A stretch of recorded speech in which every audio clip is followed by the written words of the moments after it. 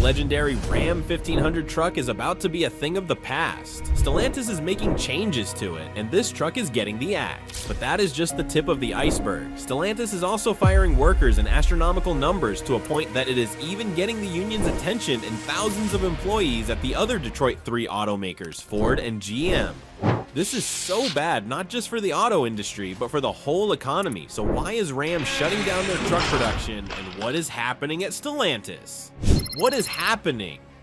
Well, the CEO of Stellantis is saying that the car market is in turmoil and every auto brand is struggling. In fact, they are kind of the best performers right now, but the union president, Shawn Fain, says he is a disgrace, such an embarrassment that if any auto worker performed as poorly as Stellantis CEO Carlos Tavares, they would be dismissed, just like the hundreds and thousands of people that they are laying off. But let's clarify, why are they doing this in the first place? The simple answer is declining sales, but sales is just an indicator of problems and deep-rooted issues, not the problem itself. So what's the reason behind all of these? And how big of a deal is this, really? Well, just look at the plan set to begin as early as October to lay off up to 2,450 people just from one factory plant. And as for the future of the truck, Ram wants to commemorate this muscle machine with a special final edition. And to be honest, maybe it is time for this change. I mean, just look at the sales charts and you will understand it all. Over the past few months, we've seen a significant and troubling decline that screams for attention. To put it bluntly, Ram's sales figures are pretty concerning. Looking specifically at the first half of 2024, the numbers have taken a nosedive, plummeting by a staggering 19.5%. This translates to a jaw-dropping drop of nearly $45,500 fewer units sold when we compare it to the same time frame in 2023. That's a colossal setback. Such a dramatic decline raises a lot of eyebrows and questions about what's really going on over at Ram Trucks. During the same period, competitors like Chevy have been leaving Ram in the dust, with Chevy selling around $100,000 more units than Ram. That's not just a small gap, it's a chasm. Such figures highlight not only the struggles that Ram is facing, but also their urgent need to reassess their strategies and possibly pivot in response to the shifting market dynamics. With these challenges mounting, it raises a lot of questions about the brand's future. How will Ram adapt to reclaim its spot in a highly competitive truck market? Well, we have already talked at the discontinuation of their legendary truck, and instead they are releasing a special limited edition. And that should show you the intentions behind Stellantis. This limited run pickup signals the end of an era for a true high-performance icon. So, what makes it special? What's their strategy with this? Well, this edition is limited to only 4,000 units worldwide, making it a rare find for any truck enthusiast. Among these, there are 340 units specifically allocated for the Middle East market and 130 units available in Australia, proudly priced at $249,950 plus on-road costs. Each unit is poised to be a collector's item, so if you're eyeing this beauty, you better act fast. And that is what Stellantis wants you to do. See, they are capitalizing on their reputation and the beloved Ram name to push cars with sky-high prices. Now, don't get me wrong, this thing is a beauty. It features satin titanium beadlock wheels and unique TRX badging that add a rugged charm, along with the passenger side satin titanium TRX dashboard badge for added exclusivity. And on the inside, luxury meets performance with patina stitching and an embroidered TRX logo on the seats. The 444 weave matte carbon fiber accents enhance the sleek look, while triaxle suede door panel inserts add refinement. But the best part is what is under the hood. This beast is powered by a supercharged 6.2L Hemi V8 engine, delivering 702 horsepower and 650 lb-ft of torque. It rockets from 0 to 60 mph in just 4.5 seconds and completes a quarter mile in 12.9 seconds at 8 mph with a top speed of 118 mph. Get ready for an exhilarating driving experience. In essence, the 2024 Ram 1500 TRX Final Edition is the beloved truck on steroids and expensive price tag. And this goes to show you the plans of Stellantis. They are implementing several strategies to reverse its sales decline and regain market share. And at the heart of this, Ram is gearing up to shake things up with the introduction of exciting new models that promise to redefine what we expect from pickup trucks. It's not just about carrying loads anymore. It's about doing it with style, efficiency, efficiency and capability, but Ram is also on a mission to address some of the criticisms they faced, particularly around payload capacity. They're set to roll out enhancements that will include cutting-edge load-bearing helper systems like hydraulic dampers and airbags that will not just elevate the driving experience, but also supercharge towing and payload capabilities. In a world where competitors like Ford and Chevy are pushing the limits with higher capacities, Ram has to step up its game to stay in the ring. But that's just the tip of the iceberg. There's buzz around potentially reviving the mid-sized Ram Dakota, alongside the exciting launch of the Rampage, which recently made its debut in Brazil. This move to enter the mid-sized truck market could be a game changer. Ram is positioning itself to attract a wider, more diverse customer base. It's like they're saying, hey, we see what you want, and we're ready to deliver. And when it comes to technological advancements, Ram isn't holding back either. They're planning to upgrade the interiors of their trucks with sleek new designs and cutting-edge infotainment systems that scream modern luxury, with features like massaging seats that turn your daily commute or long rides into a spa-like experience. This isn't just about comfort, it's about justifying those high price points by offering features that make buyers feel like they're truly getting their money's worth. But will it work? Well, again, the answer is simple. I mean, have you seen the prices on the new Ram trucks lately? Let me break it down for you. We're talking about a starting price around $70,000 for models like the 2025 Ram 1500, and some splurge-worthy variants are even exceeding $80,000. Can you believe that? Those prices are so high, they're practically flirting with luxury sports car territory. For many potential buyers, especially those in the working class demographic who have historically been drawn to Ram, this is a deal breaker. It feels like they're being pushed out of the market before they even step foot in a dealership. With the cost of living skyrocketing, rent, groceries, and gas expenses, it becomes increasingly hard for us to rationalize splurging on such hefty purchases. Financial experts generally recommend that car loans should ideally hover around 10 to 15% of a person's monthly income. So if you're eyeing that $80,000 Ram, you're looking at needing to pull in around $150,000 annually just to keep your finances in check. That's a tall order for a lot of folks, making it super tough to justify spending that much on a truck. That is why Ram dealers right now are dealing with a major headache. They've got a backlog of unsold trucks parked on their lots, and it's not pretty. Reports reveal that there are hundreds, if not thousands, of new 2023 and 2024 models just sitting there and gathering dust. And then there's the dreaded topic of depreciation. Buyers are understandably concerned about the rapid decline in value that these high-priced trucks face. It's predicted that a new Ram could lose between 15 to 20% of its value the moment it rolls off the lot. Who wants to make such a big investment only to watch it plummet in value almost instantly? And when it comes to the reliability of Ram trucks, especially the standout Ram 1500, you're dealing with a bit of a mixed bag. Sure, these trucks are known for their impressive features, capabilities, and overall performance, but potential buyers should definitely be in the know about several reliability concerns. One of the most notorious problems that many Ram 1500 owners face is the infamous Hemi lifter tick. Ever heard that persistent ticking noise coming from the engine? Yeah, that's typically linked to faulty lifters. If this annoying sound is left unchecked, it can escalate into something much more serious, such as worn camshafts. This could mean significant engine damage awaits if you don't act fast. The lifter tick tends to be particularly loud during those chilly winter months. And let's be honest, who needs that aggravation when it's already cold outside? Statistically speaking, this issue often starts to show its ugly head after the truck hits around 70,000 miles, which is usually when owners begin to pay closer attention. If lifters need replacing, keep in mind that repair costs can skyrocket into the thousands. Definitely not pocket change. Some owners have tried to tackle the tick issue by switching to higher quality oil, but that's really more of a band-aid solution rather than a real fix. But that is not all. Numerous owners report dealing with broken or warped manifold bolts, which can create exhaust leaks that seriously compromise vehicle performance. And a broken manifold bolt prevents a proper seal against the engine block. That means exhaust gases escape, risking damage to nearby components. This not only hampers the truck's performance and fuel efficiency, but can also lead to failed emissions tests, and nobody wants that hassle.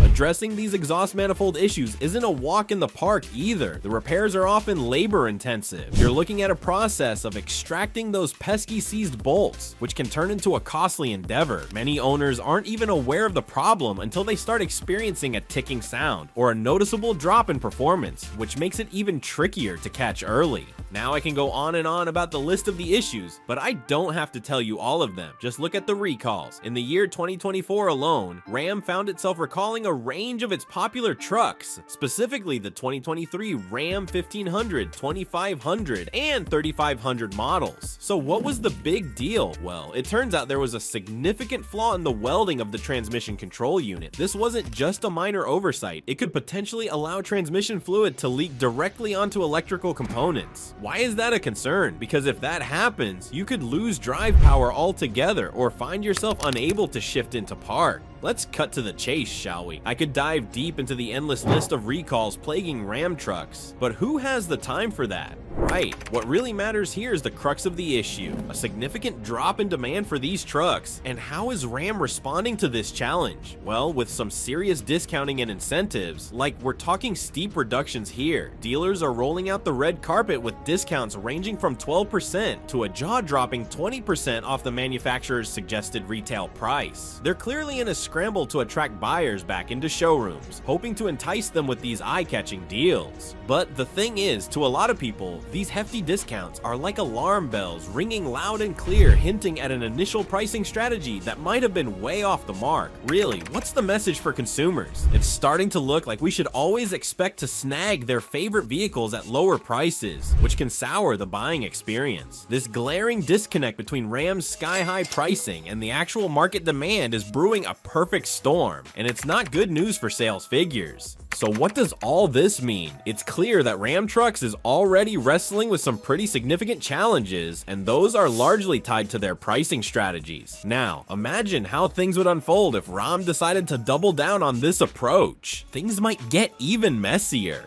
But Ram isn't navigating these waters alone. Almost every brand under the Stellantis umbrella is facing similar challenges. This signals deeper problems within the overall company strategy. A trend like this suggests a much larger predicament, and it's one that begs for some serious examination. Let me explain using facts and data. The numbers don't lie.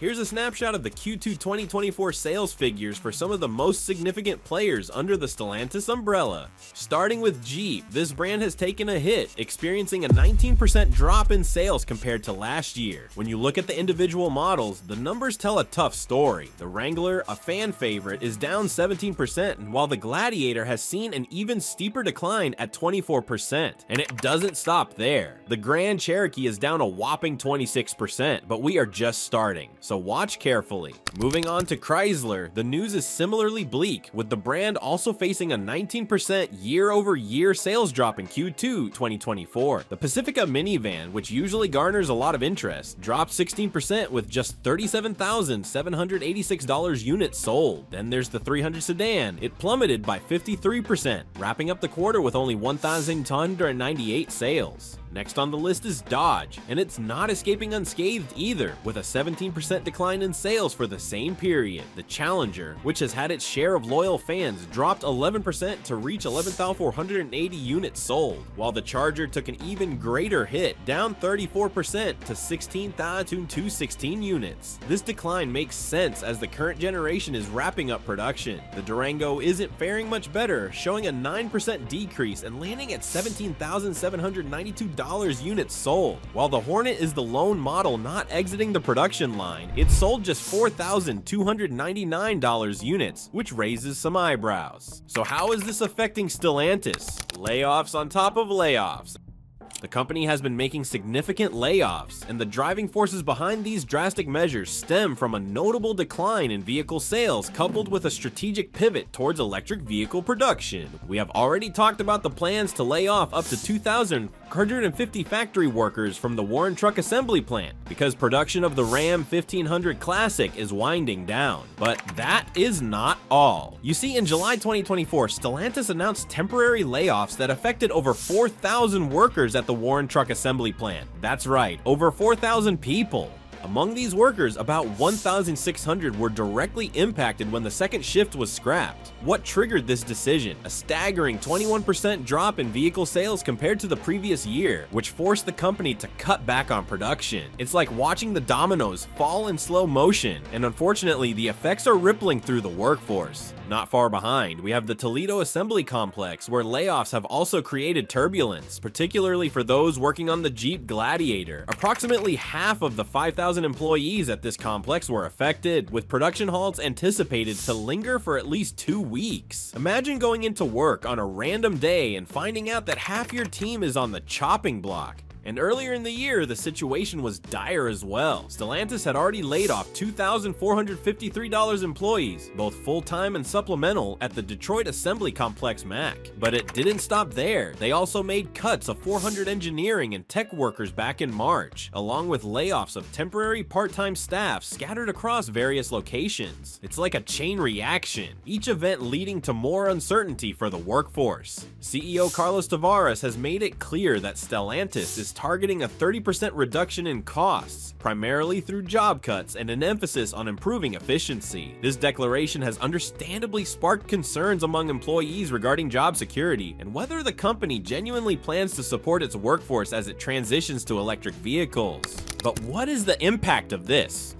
When you hear about layoffs at a giant employer like Stellantis, it's easy to think, oh, that's a bummer for those poor workers. But hold up. The reality is a lot more complex than that. Those pink slips don't just affect individuals. They're more like a stone dropped into a calm pond, sending ripples across the entire community. And believe me, it's not just the laid off workers who feel the pressure. Communities start feeling the squeeze too. Imagine this for a second. When factory workers lose their jobs, their purchasing power plummets. What happens next? Local businesses start to feel the crunch. Think about those charming mom and pop shops on your block. When their loyal customers suddenly find themselves unable to afford a night out or a shopping spree, these once bustling businesses begin to struggle. This phenomenon is what's known as the multiplier effect. Retailers, hair salons, local cafes, you name it, all could see declining foot traffic. The fallout doesn't stop there. As these businesses experience a dip in sales, their employees might also face layoffs. It's like an avalanche of job losses just waiting to bury the whole town. As unemployment rises, essential community resources like food banks and social services become increasingly strained. Families that relied on steady incomes are now heavily dependent on support systems at risk of breaking down, creating an atmosphere thick with anxiety and unrest. The struggle affects real people and families, with dreams hanging by a thread. Think about the workers who recently secured better wages and benefits, only to receive layoff notices. The feelings of betrayal and uncertainty are profound. On the political front, local leaders aren't inactive as their communities face a crisis. They are voicing concerns and advocating for workers in distress. But what is the union doing?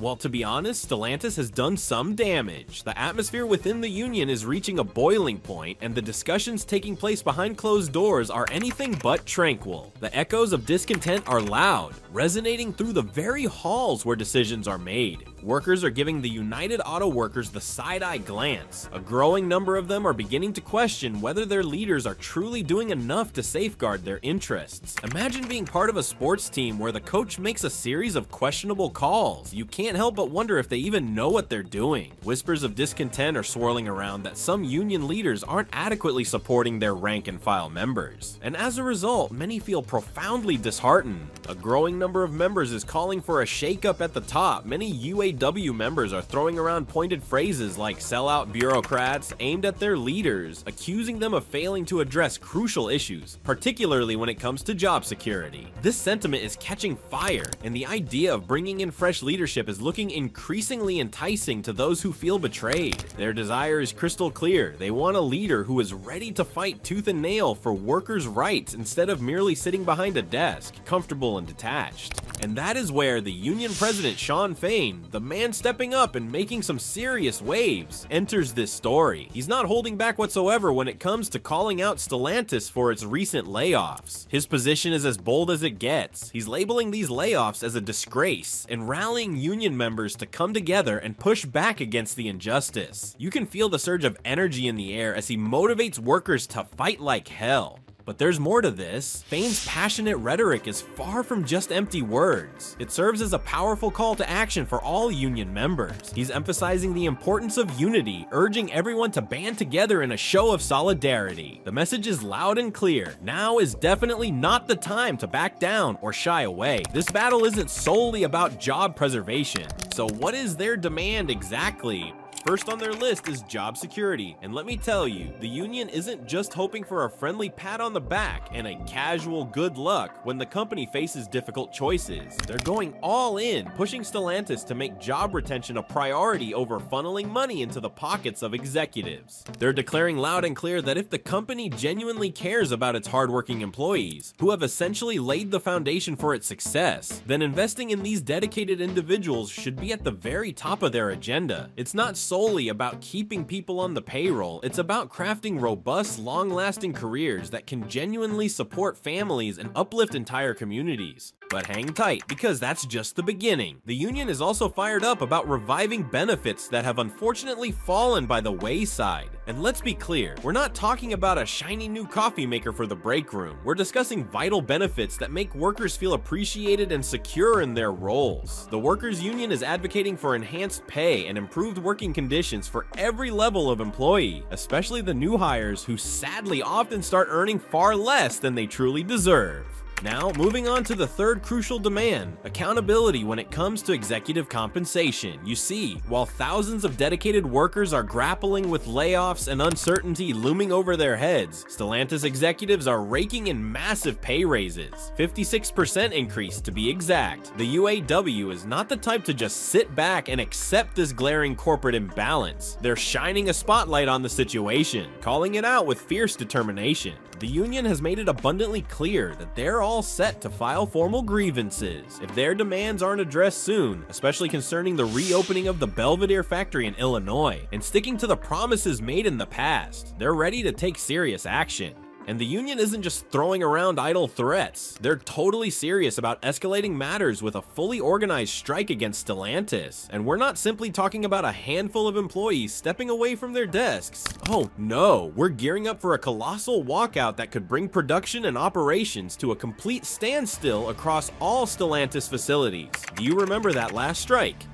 The 2023 United Auto Workers strike was a historic labor action that began on September 15th and lasted for 46 days, concluding on October 30th. This strike was notable for being the first time in UAW history that the union simultaneously targeted all three major US automakers, Ford, General Motors, and Stellantis. Initially involving around 13,000 workers at 3 key assembly plants, the strike later expanded to include 500-600 workers at 38 parts distribution centers. With approximately $145,000 union members employed by these automakers, the strike significantly impacted vehicle production, which accounts for about 50% of US automotive manufacturing and 1.5% of the national GDP. So it is clear that workers have power. But will Stellantis give in? What's your thought on this? Let's know in the comments. Thanks for watching. See you on the next one.